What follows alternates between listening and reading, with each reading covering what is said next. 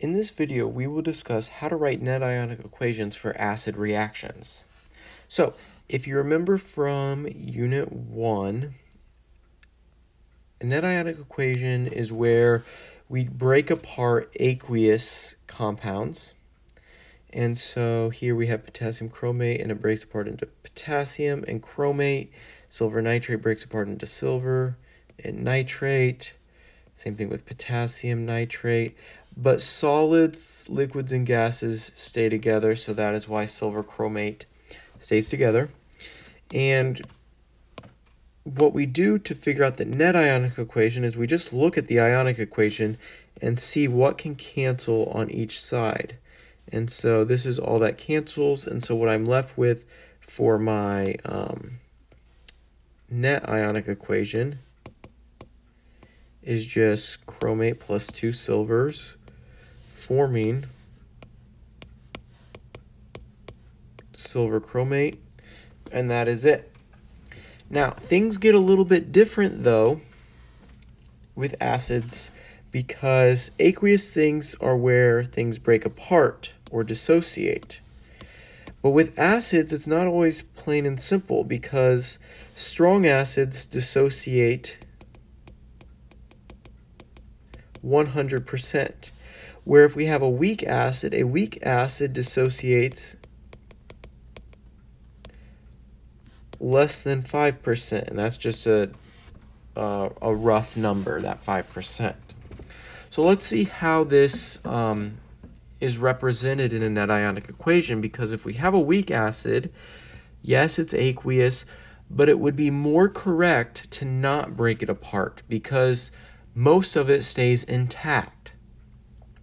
Okay, so let's look at this example. We have nitric acid, so I'm going to just go through and write the general reaction, HNO3, plus potassium hydroxide, and that is going to form in a double replacement reaction, KNO3 plus HOH. And to get states of matter, this is aqueous, this is aqueous, this is aqueous, and water, of course, is a liquid. And what we have going on here is we have HNO3. Nitric acid is a strong acid, so it is best represented broken apart for an ionic equation. So I can break these apart.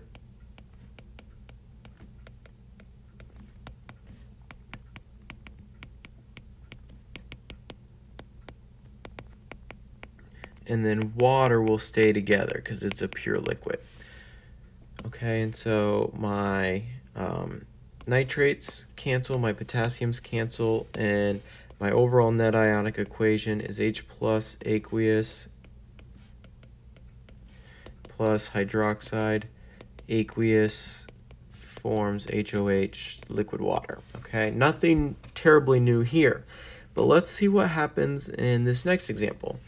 We have acetic acid, so that's HC2H3O2 aqueous plus sodium hydroxide, and that will form sodium acetate plus HOH liquid, and we're going to break it apart into its ionic equation. Acetic acid is a weak acid. So what that means is I'm not really going to break it apart. The reason why is that less than 5% of it breaks apart, so why would I break it apart? Because that doesn't show where it is most of the time. So I'm going to keep it together, but then I'm going to have sodium break apart from hydroxide.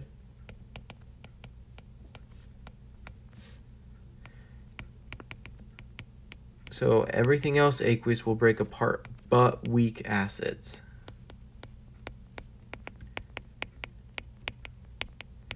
And so when I go to cross things out, the only thing that crosses would be sodium. So this reaction is actually pretty much the same so long as I get rid of my sodiums. And then I can move some things here together.